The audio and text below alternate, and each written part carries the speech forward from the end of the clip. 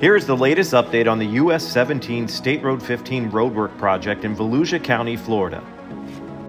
The project's goal is to enhance capacity, increase safety, and improve operations by widening the existing 2-lane roadway to 4 lanes and constructing a new roundabout at the intersection of US 17 and Spring Garden Ranch Road, Spring Garden Avenue.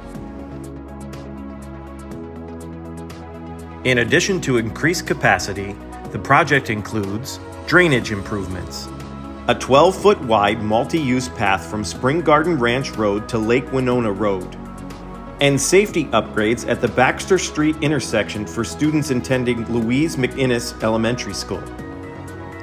This 1.5-mile section is the first of 2 phases to widen US 17 to 4 lanes up to State Road 40.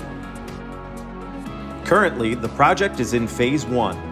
The contractor is busy with cleaning, grading, utility relocation, pond excavation, drainage, and box culvert extension work.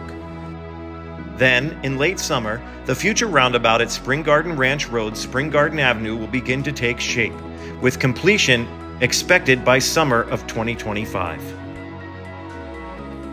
For more information about this project, including upcoming lane closures, visit the Florida Department of Transportation's Central Florida Roads webpage.